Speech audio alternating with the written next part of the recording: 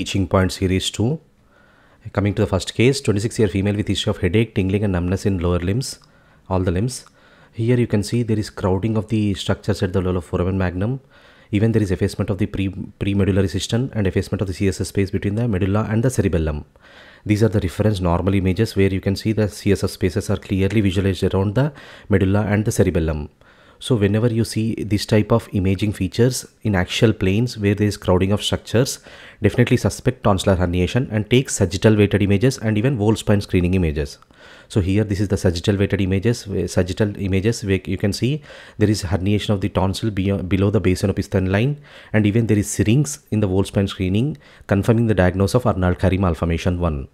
So what are the teaching points where we can suspect tonsillar herniation on axial planes are effacement of the prepontine or premedullary systems, effacement of the CSF space between the brainstem and cerebellum, vertical orientation of folia towards the foramen magnum. Normally the folia are horizontal and they are pointing away from the foramen magnum, anterior inferior displacement of brainstem, medial deviation of the vertebral arteries close to brainstem. These are the features which give clue to tonsillar herniation on axial planes. Next case, 52-year female came with history of low backache and bilateral lower limb weakness since 1 month. You can see there is edema at T2 L1 vertebral levels in the spinal cord.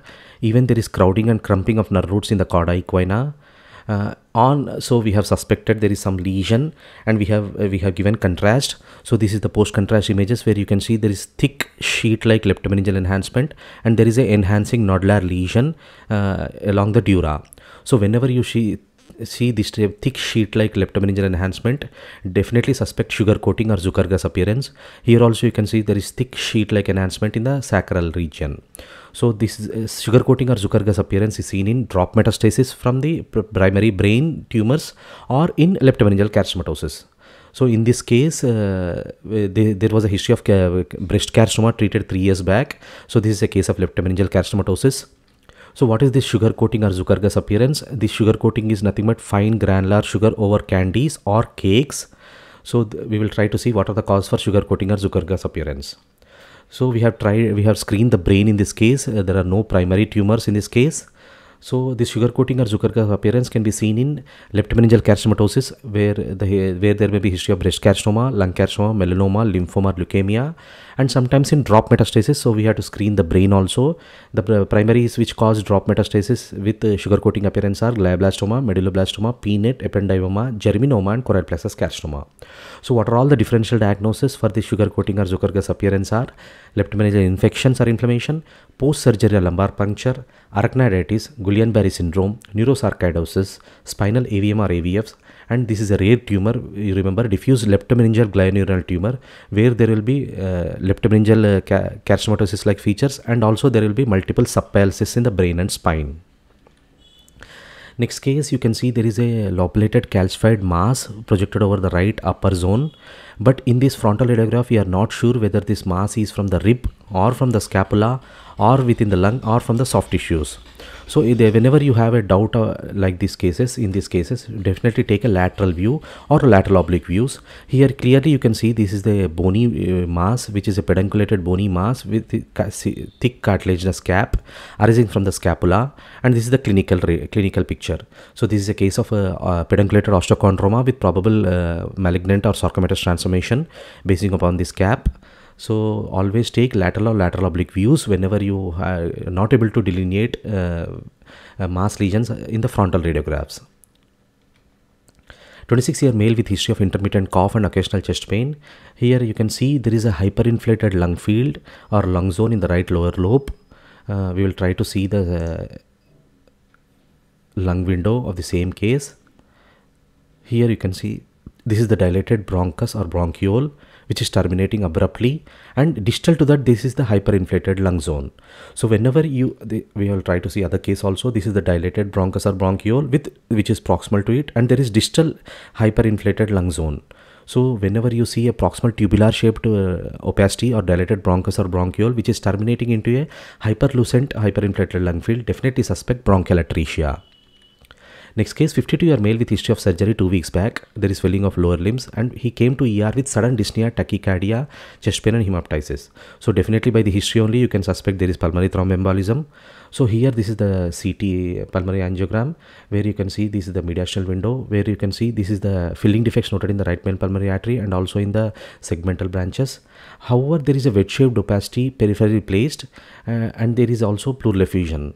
So whenever we are in a doubt whether this is a consolidation or pulmonary infarct.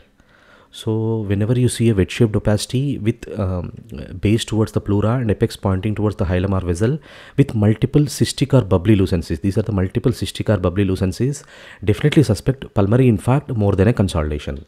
So what are all the points which favor pulmonary infarct over consolidation are peripheral consolidation like area which is wedge-shaped. There is a thrombosed vessel pointing towards the opacity. There will be no air bronchograms. There is no significant enhancement on contrast, and there will be multiple bubbly or cystic air lucencies within it. So these are the points which favor pulmonary infarct over consolidation. Next case, 62-year female with chronic headache, ataxia since 2 years. You can see these are the axial T2 weighted images. There are multiple cystic areas with our CSF signal intensity noted in along the occipital bone, which are causing scalloping of the occipital bone, and also they are not extending beyond the outer table. Here you can see these are the cystic spaces in the occipital bone. They are completely suppressed on FLAIR. They are not showing any significant blooming on GRE. So whenever you see these type of images in the midline and the paramedian location against the cerebellum in an elderly with no history of trauma, definitely suspect arachnoid granulations or arachnoid diverticulae in the occipital bone, which is called as CADOB. So this is CADOB is nothing but cluster of arachnoid diverticula in the occipital bone. Next case, 35-year female came with history of sudden onset of severe headache and vomitings with no history of trauma. You can see there is a sulcal FLAIR hyperintensity and FLAIR hyperintensity collection in the basal cisterns, along the sylvian fissure, even in the folia, even in the bilateral cerebral hemispheres. And also this FLAIR hyperintensity collection in the sylvian fissure is showing significant blooming on GRE, and also there is a nodular blooming area along the right MCA. So this was a case of diffuse SAH, probably due to a rupture of the aneurysm arising from the M2 segment of right MCA. So what is this sulcal FLAIR hyperintensity? We will try to see what are the causes and what is dirty CSF appearance. So this is that dirty CSF appearance is nothing but there will be mild increase in CSF signaling on unenhanced T1 weighted images and mild decrease on T2 weighted images. So what is this subarachnoid FLAIR hyperintensity, which we will try to see the causes. These are the pathological and artifactual causes. Most common causes are hemorrhage, even exudates, basal exudates in TB meningitis, leptomeningeal carcinomatosis, even moyamoya disease, and sometimes there will be in rupture of dermoid or lipoma we can see this sulcal FLAIR hyperintensity. Some artifactual causes like hyperoxygenation therapy, even after gadolinium administration due to blood-brain barrier disruption, and sometimes CSF flow artifacts, vascular artifacts, or magnetic susceptibility artifacts. So these are all the causes of subarachnoid FLAIR hyperintensity. Next case, 26-year female came with history of fever, seizures and vomitings. This was a suspected case of meningitis. Here this is the axial FLAIR images where you can see there is edema, gyral edema in the right perioccipital lobes. So we have advised T1 weighted post-contrast images. So these are the post-contrast images where you can there is no obvious abnormal pial or vascular enhancement or gyral enhancement. So but still there is suspicion of meningitis and the CSF was pointing towards the meningitis. So we have taken a post-contrast FLAIR sequence.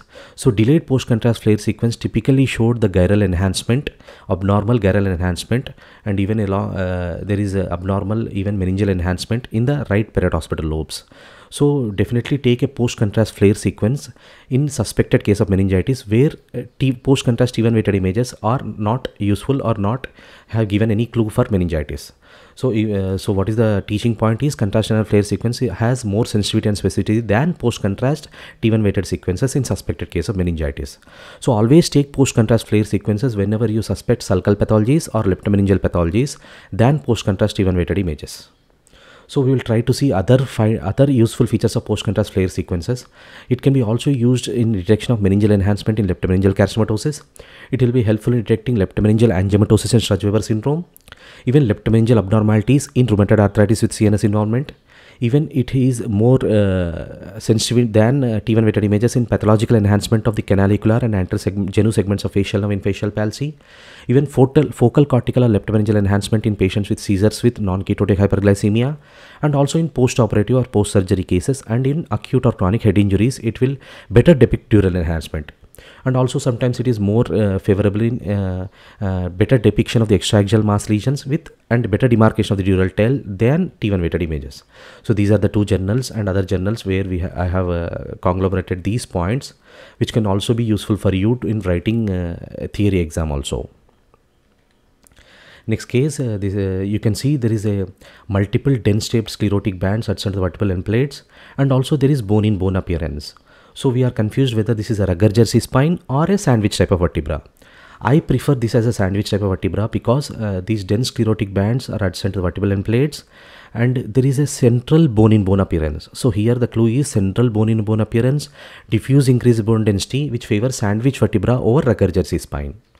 So these are the dense sclerotic bands adjacent to the vertebral end plates, and this is the bone in bone appearance. So this was a case of type 2 autosomal dominant osteopetrosis. What is rugged jersey spine? So this is other case of rugged jersey spine where you can see there is a dense alternating sclerotic and lucent zones, and there will be no bone in bone appearance, and there will be most of the times there is variable bone density. Sometimes even there will be diffuse bone density, variable bone density, or even osteoporosis. So rugged jersey spine is nothing but alternative sclerotic and lucent zones which resemble the rugged jersey, and it is most commonly seen in renal osteodystrophy and even secondary hyperparathyroidism of chronic renal failure. Other differentials can be Paget's disease, osteopetrosis, even severe osteoporosis with compression fractures. Thank you all.